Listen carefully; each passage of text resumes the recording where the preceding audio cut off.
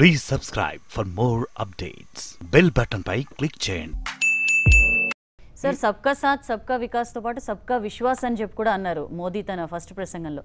So ఈసారి అందరినీ కలుపుకొని వెళ్తాను, ఒక ఇంక్లూజివ్నెస్ అనేది ఆయన మాటల్లో ప్రతిఫలించింది. అది ఓన్లీ మాటల వరకేనంటారు. అంటే మోడీ గారు అదే అంటారు, గాంధీని కలుపుకోలేదు కదా. గాంధీని కలుపుకున్నప్పుడు ఇంకెవరిని కలుపుకుంటాను? ఇప్పుడు సాధ్వి ప్రజ్ఞా సింగ్ ఏమన్నది, గాంధీని చెప్పిన గాడ్సే దేశభక్తులు ఉన్నారు. ఇది సబ్కా సాత్ సబ్కా విశ్వాస్ అంటే బహుశా ఆమెను ఎప్పటికి క్షమించను నేను అని చెప్పి అన్నారు. ఏమన్నా నా పార్లమెంట్ సభ్యురాలేదు కదా, క్షమించడం ఎక్కడ ఇంకే క్షమించను అన్నప్పుడు ఆమెను పార్లమెంట్ నుంచి డిస్క్వాలిఫై చేస్తే నేను ఒప్పుకుంటాను. అప్పుడు డెఫినెట్గా మోడీని అప్రిషియేట్ చేస్తాను. మరి పార్లమెంట్ నుంచి డిస్క్వాలిఫై చేశారా? పోనీ ఆయన పార్టీ నుంచి ఒక 6 రోజులు 6 గంటలు సస్పెండ్ చేశారా? 6 నిమిషాలు సస్పెండ్ చేశారా? పోనీ నేను క్షమించనండి ఏంటి? What do mean by క్షమించను?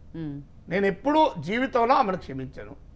క్షమించక చేసింది ఏంటి? ఒక 6 నిమిషాలు సస్పెండ్ చేయండి. ఒక 6 నిమిషాల పాటు గాంధీని చంపిన గాడ్సేన్ దేశభక్తులందుకు నువ్వు బీజేపీలో సభ్యురాలు కాదు. 7:40 నుంచి 7:46 వరకు చెప్పండి, నాకు అభ్యంతరం లేదు.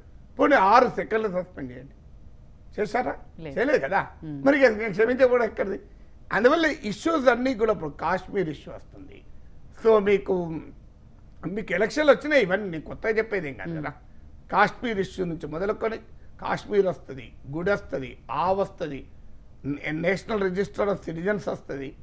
సో ఇవి ఏవి కూడా మనకి ఇక్కడ తీవ్రవాదం వస్తుంది, పాకిస్తాన్ వస్తుంది. ఆ పాకిస్తాన్ వాళ్ళు తిక్కలోళ్ళు, వాళ్ళు ఏదో ఒకటి చేస్తారు, ఇట్లాంటివి వాళ్ళు పనికిమాల పనులు చేస్తారు. సో ఆ పనికిమాల పనులు వస్తాయి. ఇవన్నీ వచ్చి మీరు జనం డివైడ్ అవుతారు, జనం ఎమోషనల్ అవుతారు.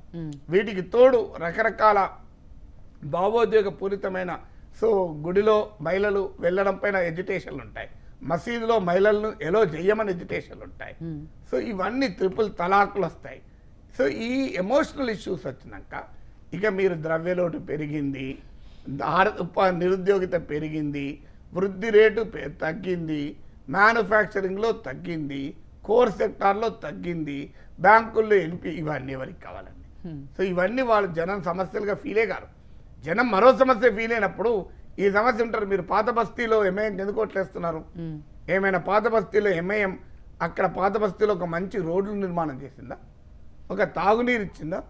ఒక మంచి ఇల్లు కట్టనిచ్చిందా? ఎక్కడన్నా అసలు రోడ్డు వైండింగ్ చేయనియరు కదా. సో అక్కడ పోనీ ఒక మంచి పాఠశాలలు నిర్మించిందా?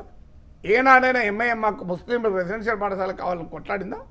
కేసీఆర్ ఇస్తే మెచ్చుకుంటాను, అది వేరే విషయం. కానీ వాళ్ళు ఎప్పుడన్నా కొట్లాడినరా? మీరు ఎప్పుడన్నా అసదుద్దీన్ ఓవైసో అక్బరుద్దీన్ ఓవైసో రోడ్డు మీద కూర్చొని హమారా ఓల్డ్ సిటీ మే 4 అచ్చా స్కూల్స్ కొనా అని కొట్లాడినరా? 5 అచ్చా హాస్పిటల్స్ అని కొట్లాడినరా? ఎన్నడూ కొట్లాడలే కదా. వాళ్ళ గొడవల్లో వేరే ఇష్యూస్ ఉంటాయి, జనం కూడా వాళ్ళకి అట్లనే ఓట్లేస్తున్నారు. మనం ఏం చేయగలుగుతాం?